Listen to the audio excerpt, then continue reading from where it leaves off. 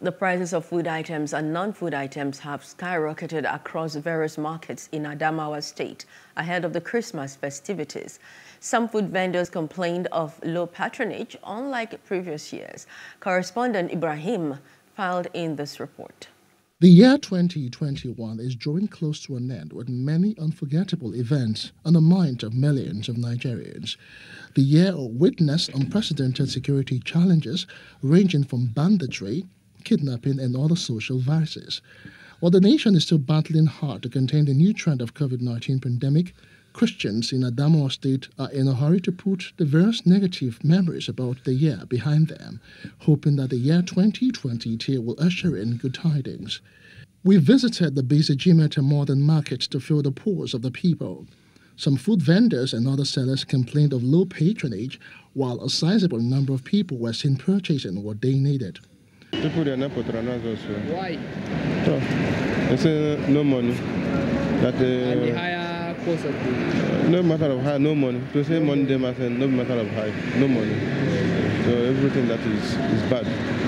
So people did not patronize us at all. This year is too low than last year because customers are complaining there is no money. So the sales this year, they are too low for last year. Others spoke on the need to pray for a peaceful coexistence, believing that the security challenges bedeviling the nation will soon be over. Meanwhile, Christian faithful were advised not to lose their guard against the fight against COVID-19 by adhering strictly to safety rules during the celebration. Everybody's preparing, actually. Everybody's preparing. Everybody wants to celebrate Christmas because it's worth celebrating. And I think, okay, me personally, I'm ready. Yeah, I'm so ready for Christmas. Christmas for celebration, and everybody needs to celebrate. Security is paramount.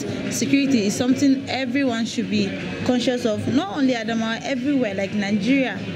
Adamawa is one of the states in the northeastern part of Nigeria greatly affected by insurgency, banditry and kidnapping. However, the prayers of the residents is to see the end of insecurity come 2022. Hello, hope you enjoyed the news. Please do subscribe to our YouTube channel and don't forget to hit the notification button so you get notified about fresh news updates.